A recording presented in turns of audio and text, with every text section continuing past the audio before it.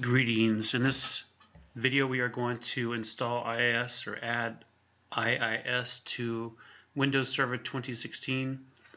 This is Windows Server 2016 running with a desktop experience on VirtualBox.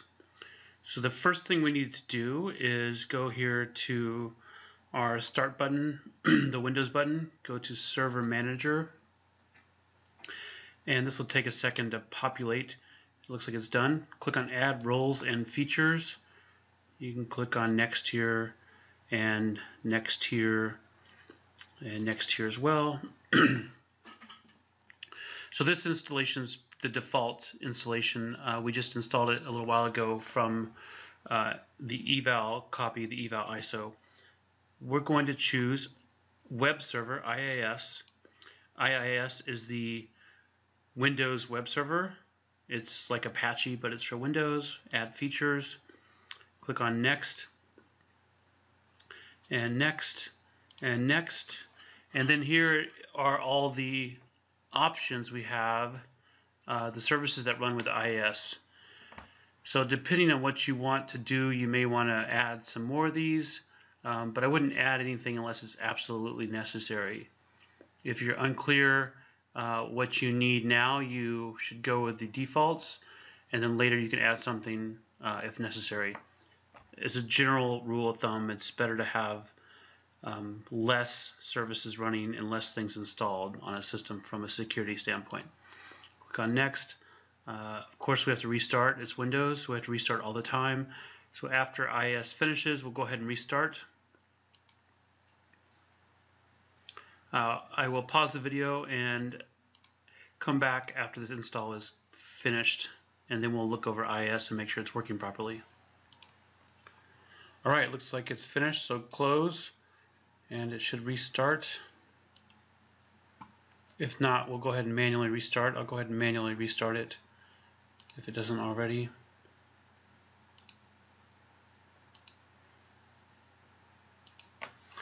Alright, when that comes back up, we'll run through a couple options here. Okay, it's finally rebooted, so let's log on here. And we're going to validate IIS is working both internally and externally. We'll validate it's working from the virtual machine itself, from within Windows Server 2016, and then we'll check it out externally from a different system. Let's go ahead when this finishes booting up here.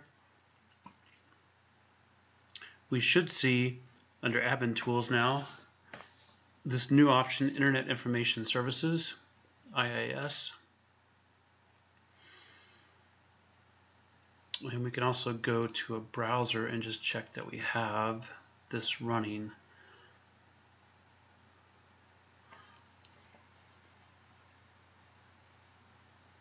So I should be able to go to my local host, 127.0. Oop. It's fine. 127.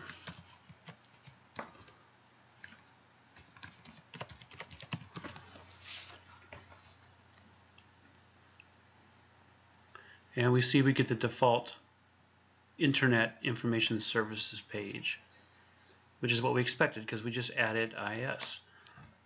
Close this here. Here is the IIS Manager. And we can change that default page if we'd like to. We'll show you where that's listed.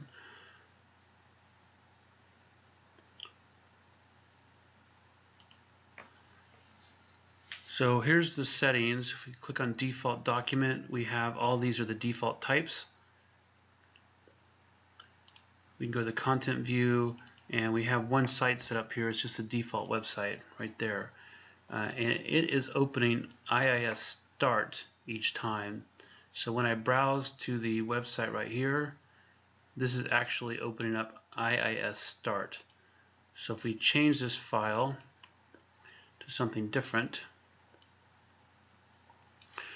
we can modify what the default comes up as. So let's look at where that file is located.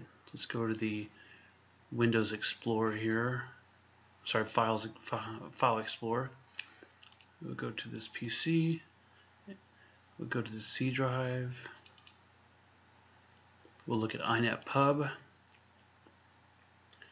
www root, and there's IIS start. So let's rename this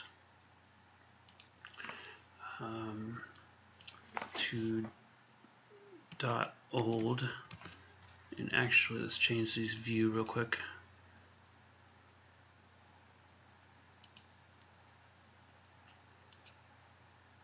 We want to be able to see everything over here under options. Let's see, view. So let's show hidden files. Let's turn off these so we can see what the extensions are. Okay, so now it's is.old.htm. That's not what we wanted. So let's change the old at the end. Now let's create a new file here called we'll just call it index. We'll do a text document, index.htm. Yes, we'll go ahead and open this with Notepad and put this is an awesome landing page.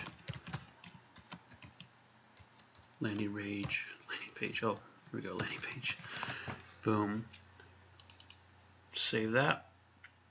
So now, if I go, let's just double check here. So we did index.htm. Let's see what the defaults are. The default documents. There's index.htm. Now, if I go browse to the system, it should bring up what we put in there. This is an awesome landing page. Check that out. So we were able to access the system from within itself. Let's check it out from another system. In our environment, we have Oracle VirtualBox running. I'm going to put this machine on the same network as the host machine, which is running Windows 10 Professional. So to do that, I'm going to press the host key, which is the right control, and then home. Go to machine here, go to settings, and change the network settings to host only adapter. So that'll drop the network connection and bring it back up, but it should come back up on a 192.168.56 network. You can validate that with PowerShell.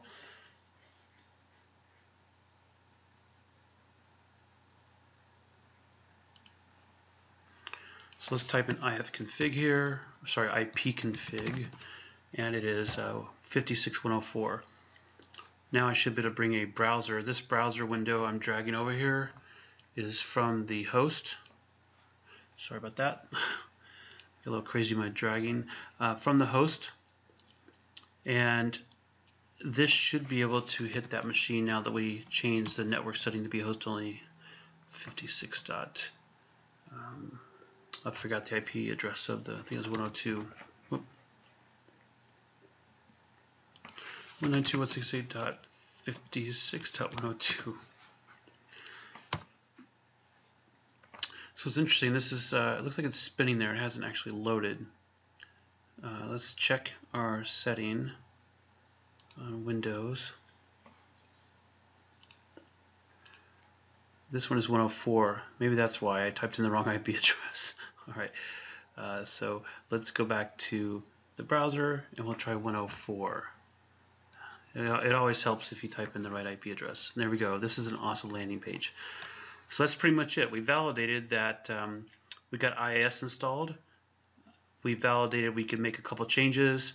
It's working both internally and externally, which is what we want.